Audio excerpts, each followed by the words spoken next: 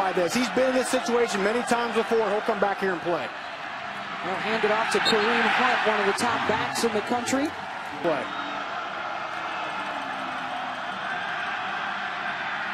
Woodside, one of the most accurate and efficient throwers in the college game, finds Hunt out of the backfield, breaks a tackle at midfield, and all the way down to the 30-yard rush seasons. He's close to 1,200 yards for the year. Hunt will get the carry again.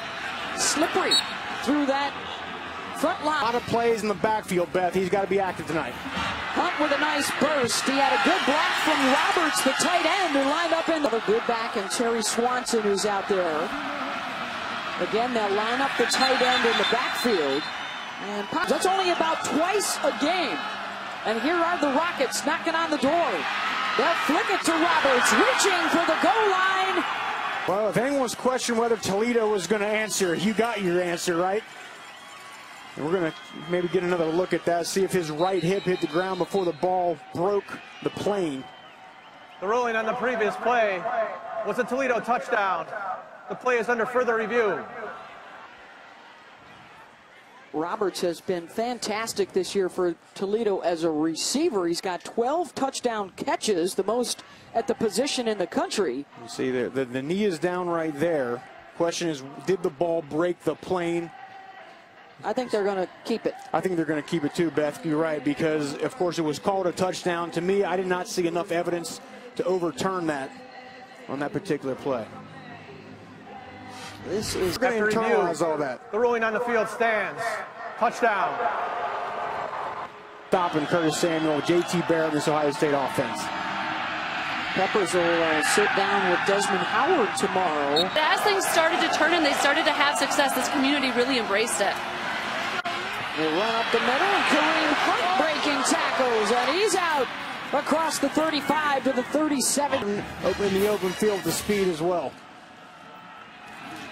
The one thing with Toledo, you know they're never too far out of it. They have had a ton of State in the Apple Cup tonight.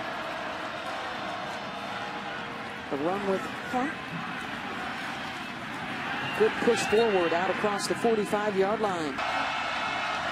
Thompson is the motion man. He's been their most lethal target. This is Hunt. Look at him backtrack and changing directions and finding room down the left sideline. Inside the 5, burrowing his way towards the pile. 15 yards upfield. Number 7 right there leading the way. He's got two guys, Beth, who hand on both of them, trying to get a little more room for his tailback. And it looked like he got inside the pylon before he went out. No steps out, nothing out. Right there, the ball was inside the pylon, so I would say that's going to stand. You can go out of bounds as a... May set the new school record by the end of the night. They're going to give it to him here on the pitch. Nowhere to go. Let's check in with Allison. What's at stake? An appearance in the MAC championship game, and for Western Michigan, a shot to stay undefeated. It's 4th down and 2. And Toledo's going to go for it, and they're not going to get it. Kareem Hunt stuffed in the backfield, and Terry Swanson will replace him. Woodside play action and a pump. It's Corey Jones on the perimeter, and Western wins the 1v1 battle. To draw up the game plan, he's got to go execute. He wants to be a part of it. Hunt trying to get to the edge. He cannot get out of bounds. He reaches across the field.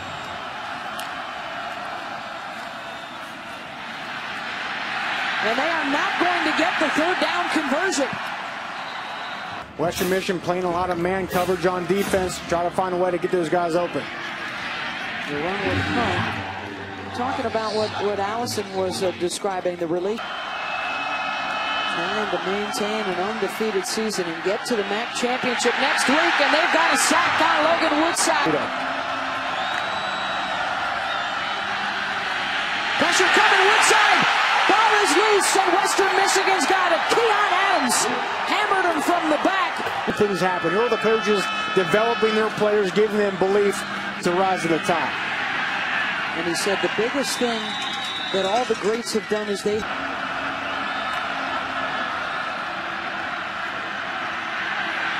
Woodside, incomplete, it's 4th down. Program from the grassroots level. And they have come out in force tonight in their final home game. And Allison, that's very important. You want some more of those Midwest-style guys that have grown up with these kind of elements, that kind of blue-collar mentality, and P.J. Fleck has made a priority of it. For P.J. Fleck and the Broncos, up big now, 45-14 on Toledo as we start the fourth quarter.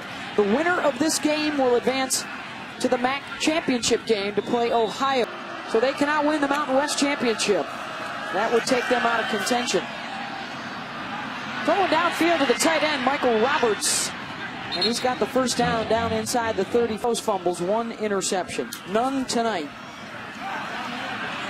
Kareem Hunt. Nice moves out across midfield.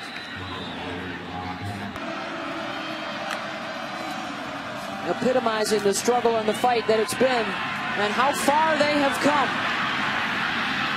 Toledo trying to make things interesting.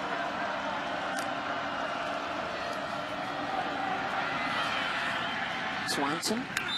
So he can see his beautiful face. It's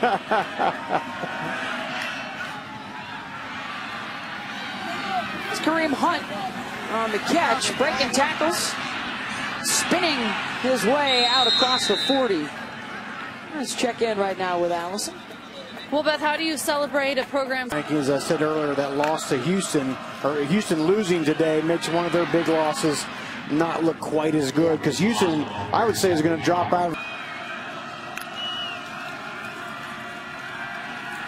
Woodside, caught down the middle. Corey Jones wheeling his way all the way down inside the 30. Well, it's a.m. Eastern, 5 hours of game day leading up to the Buckeyes and the Wolverines. Swanson down inside the 5. Michigan to 12-0. And it's a touchdown for Terry.